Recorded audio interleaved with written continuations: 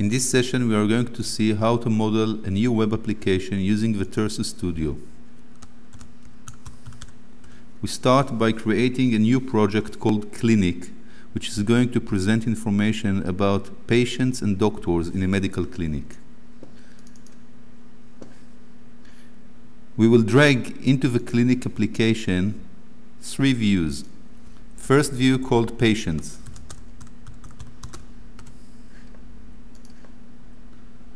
A second view called Doctors.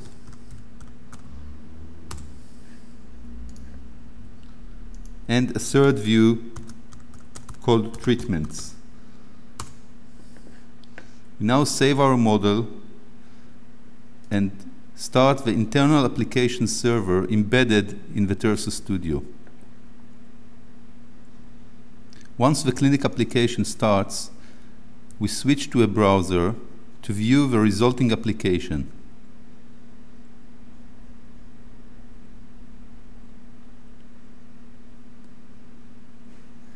We can see that we have our 3 views: patients, doctors, and treatments.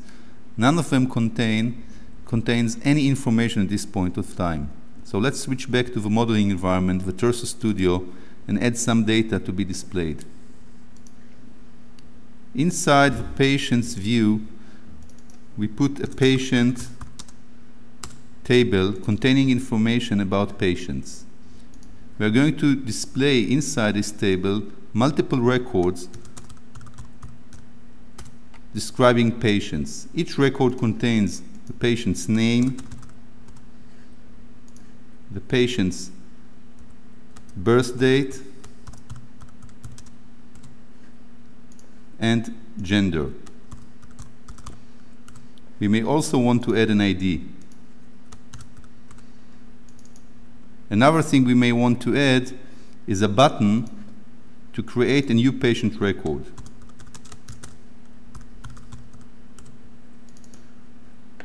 We're not going to implement this at the moment, so let's notify the user of this fact.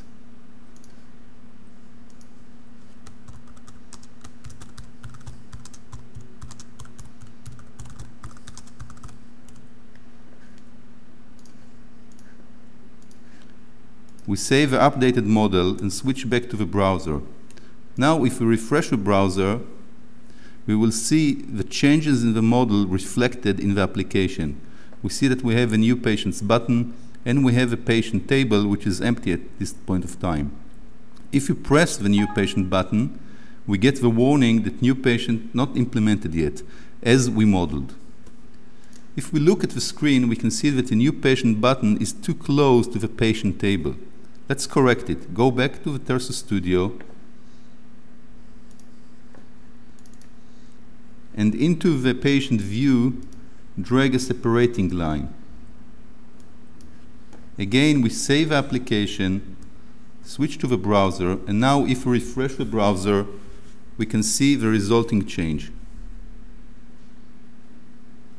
Now the button is separated from the patient table.